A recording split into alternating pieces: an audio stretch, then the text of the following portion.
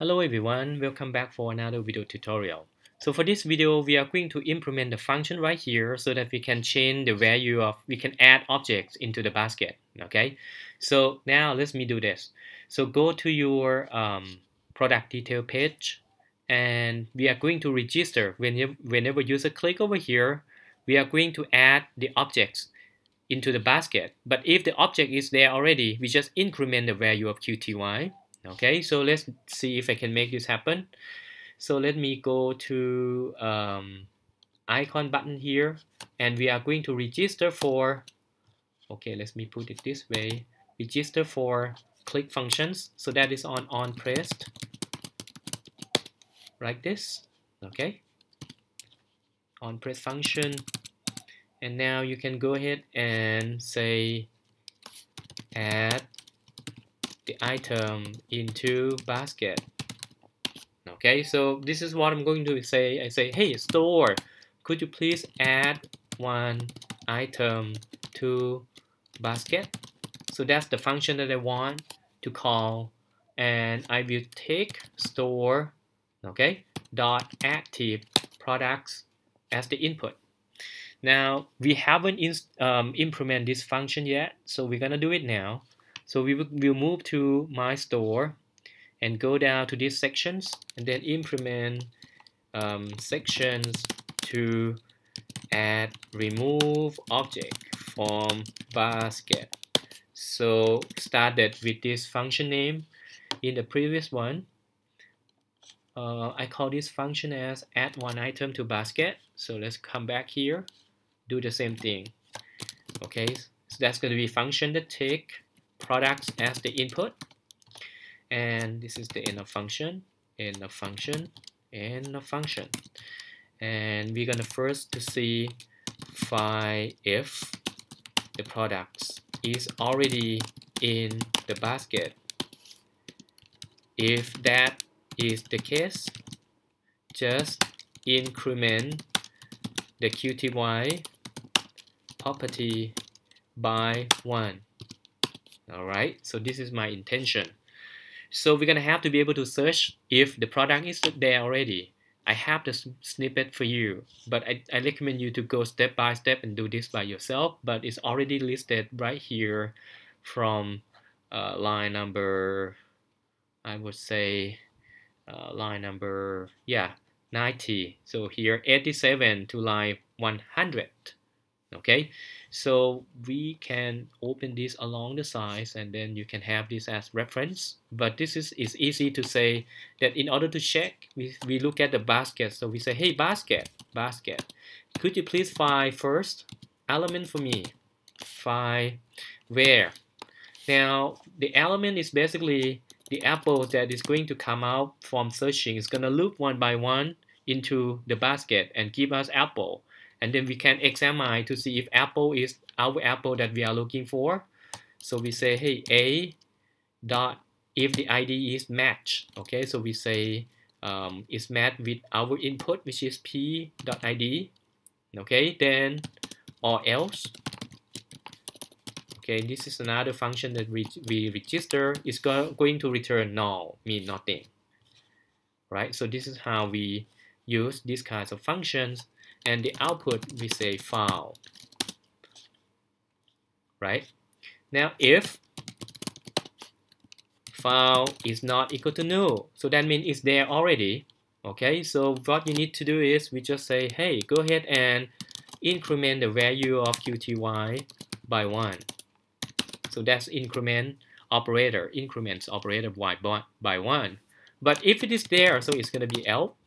So if this is not there, okay, if this is not null, we increment. But if it is null, that means we have to create the new one. So what we need is we just say, hey, basket, could you please add, okay. Now when you add the new one, then you just have to say we add the P input and basket with S, sorry. Okay, now let's review. Function take the input is active products, then they check this object against all the objects in the basket. If there is an object with the same IDs, that means we have already added once, we're gonna have the object right here, and it will not be, and it's going to hit this statement because it's not going to be null, and we increment the value of qt by 1. But if it is not there, then we add that object, okay, inside this. Okay, so that's the rule. What else? Now this is the function to add. We also have the function to remove, so we can go ahead and Control C and then Control V, and I'm going to call remove from here.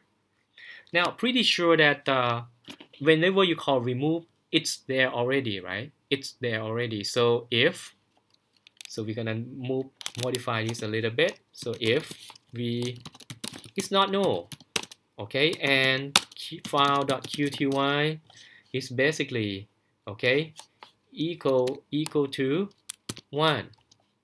Okay, now if we just add one of this, what we need to do is we just want to say, hey basket, could you please totally remove this object from yourself, just in case that we add one only. But if there is more than one add, like keep adding, put the word plus plus plus, it's gonna say, for example, 3 times, the qty will be equal to 3, and that will hit another conditions. So let me put open, close brackets. So it's gonna be else. And for this case, we just have to decrement the value of qt by 1. All right, so that's 2 cases, add and remove. You can also have another function to clear the basket. We are not doing it right now, so let me just keep it like that. Okay, so these two functions, we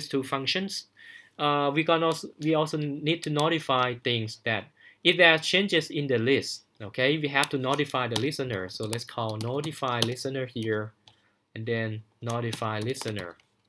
And whenever we call this one, what happened? For any pages that have listener, okay, it's going to notify all the part that utilize this listener and then update, call the build function again to update the contents. Okay, all right, so let me go back here and go to my product list detail, and we are going to now do the same thing for the second button here. So we are going to register on press. Okay, and I'm going to call store remove one item from basket, and we're gonna take store.active products as the input. All right, now to witness the change, I think it might be a good idea to implement some indicators that tell us that the product is already added into the basket. So if you look at the picture itself over here, we have something as the indicator at the top, so that I'm not sure if I have, yes, so over here you can see that we can go to this page to look up for how many of them are there over here. Okay, so I think it is better now that I'm going to show you another concept that is called action item. If you go to this locations inside the scaffolder, let me fix the error first. I think there is some error right here.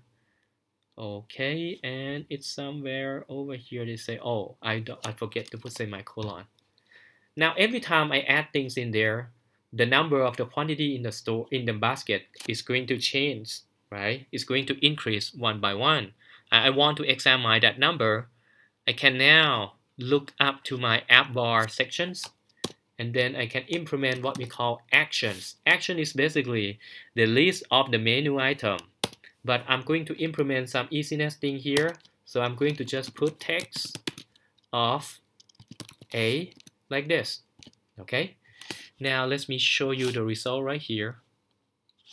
So we are now in the detail page. Okay, so now it's showing over here, but I cannot see this clear. So let me remove the word debug here. I have to go to my main. And for my material app, I'm gonna have to put one option here. So the option that I have to put is called debug. Debug show check mode banner should be false, and that should go ahead and remove this.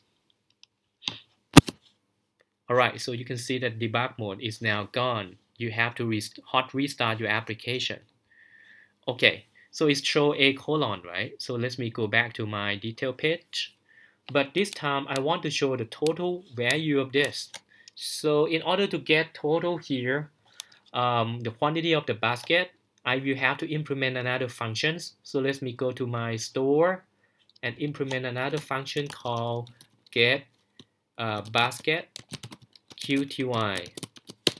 And this function, what it does is going to have like total equal to 0 at the beginnings, and then make summation of all the things in the basket. So we're gonna have for loop, and in I equal to 0, I less than basket dot length I plus plus, and have total equal to plus equal the basket itself as element of I dot qty, because we can have multiple products, okay, and each product you can have more than one quantities. And what we do is we return total as the output.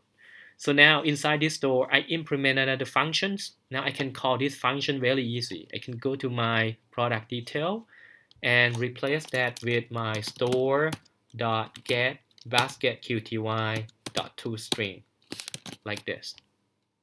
Okay, all right. Now let me hot restart, and then let's put here, and then click add. You can see that this number have changed.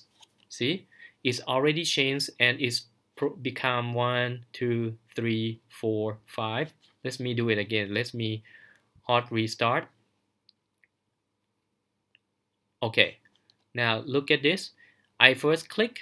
You can see that is changed. But what happened? This one doesn't change, right? The reason for not changing is because if you go to my store, whenever I add things here, I put the word notification already for add and for the remove as well. Okay, and since, okay, let me check for the qty at the beginning, which is inside my store, the value initial one is equal to qty already. Okay, so that means when you click plus at the beginning, this value is going to be 1. So that's why it show 1. Okay, so you can fix the physics by putting 0 as well if you like. Okay, now, all right, let's go for this one. Let's click again. Click. So you can see that this number changed as well. I go back to my first one. Click. So that changed as well. Okay. Now we have improvements the ways that allow us to make changes of the data. Okay, and then get updated for this automatically in the store. All right. What else I want to do? I want to be able to okay, show you the basket page, that how many of them are there in the basket. Okay, so I think that's gonna be for another video tutorial. Thank you.